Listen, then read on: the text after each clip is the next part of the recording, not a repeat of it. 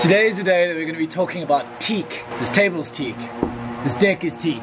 The underside of this table is teak. If you're going to be working on a super yacht, you're going to be dealing with teak. Considering there are so many new crew coming into this industry that are watching these videos, I think it's pretty important to talk about how you clean it, what's involved, and why is it such a big deal.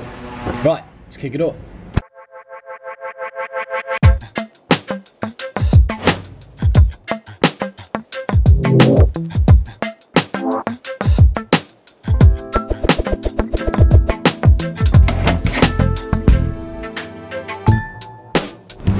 Where you at?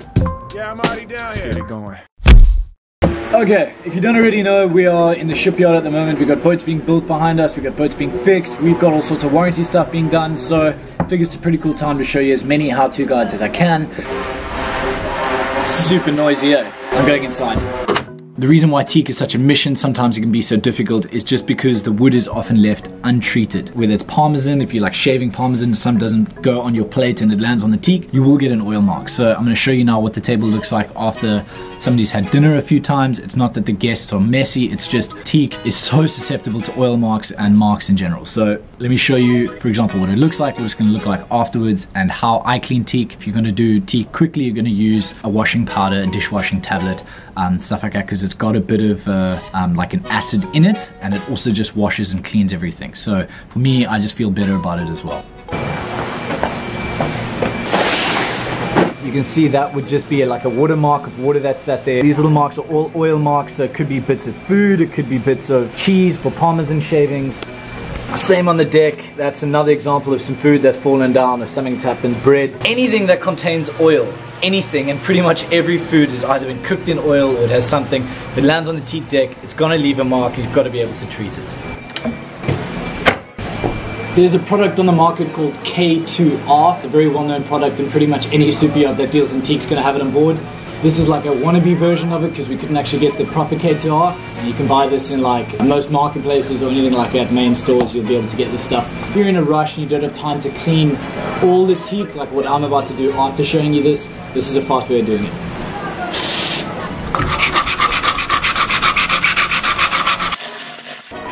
That's pretty much gotten rid of that mark. And there's no ways that I can go and do that on every single oil mark.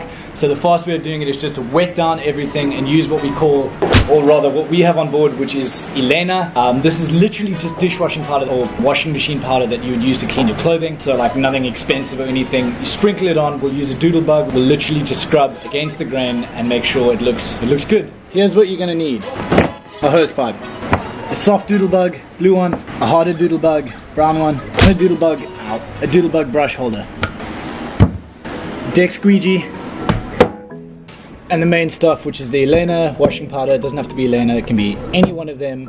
I am not endorsed by Elena. Yeah. Jeez. You can sprinkle it straight on. The granules actually what get in the teak and just clean it out nicely. So it's nice just to put granulated straight on as opposed to putting it in a bucket and then doing it.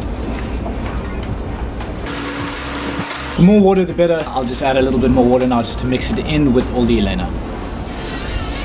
Now you use the doodle bug, you can just use it with your hands and just get in nice and deep. Remember, always against the grain.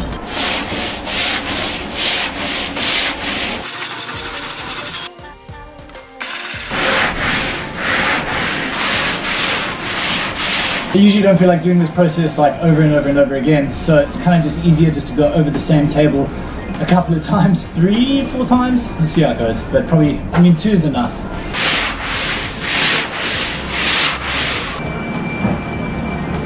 I think it's a really nice addition to the shirt. It's like a nice off yellowy orange look, you know. Afterwards you'll see it starts to like gather this nasty layer. It's just wood pulp and stuff like that that comes off the table, which is exactly what you want. Time for a good rinsing, just get everything off, and then there's a second step which I will show you in a minute. The reason you don't go with the grain is these little fibers that are on here catch onto the wood like as if you were getting a splinter, and they rip them off, so they damage the teak really badly. But This brush doesn't have the fibers that are going to catch, so what happens is you can go with the grain with the brush, because it tickles in between all those little fibers on the wood and just cleans on the inside where it wouldn't be able to do it with a doodle bug. This is just like 100% make sure you've got everywhere within the teak.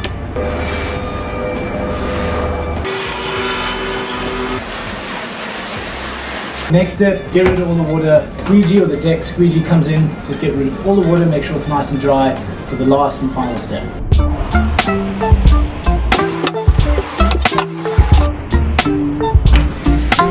Okay, the table now is, you can see it's clean, but it's also super wet, so you can't tell exactly how clean it is. It is super slippery, like there's still soap everywhere.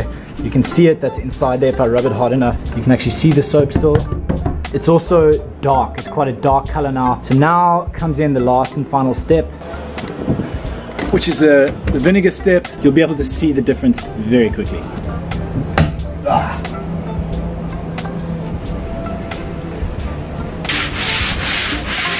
You can see exactly where I have applied and where I haven't applied vinegar. This is now no longer slippery at all, where this still is completely slippery. That to me is a pretty good example.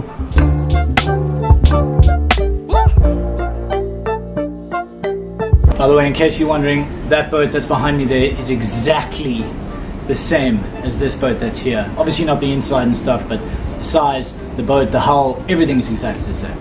Time for a little before and after. The table looks a million times better. A couple of little wet patches still where it's still drying, and one or two stubborn oil marks, but it is a million times better. Quick little B-roll of what it looks like.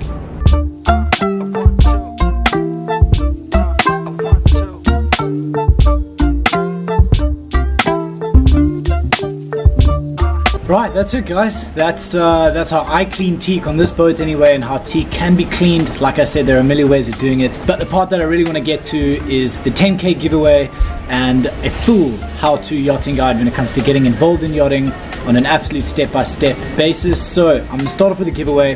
We're going to be doing another video where I actually speak to a super yacht crew agent. In this case, I'll be talking to Blue Water Yachting, which like I said is a training facility and a crew agency that I've actually dealt with before. They are the guys that have been awesome enough to give away a Powerboat Level 2 course to one of you guys watching this, or rather one of you that are subscribed. So like I said, we're going to give a lot more detail on that, and also interview a crew agent with questions that you guys have asked me. So I'm very excited to record that video with them and be able to actually share it with you guys. So there's going to be more on that, but right now what you need to be doing is hitting that subscribe button and just keeping on track with the future videos coming, because all the giveaway details will be either on the link below like right now, so have a look, or in future videos coming. And the next thing that I really want to talk about, that I pretty much responded to every single comment.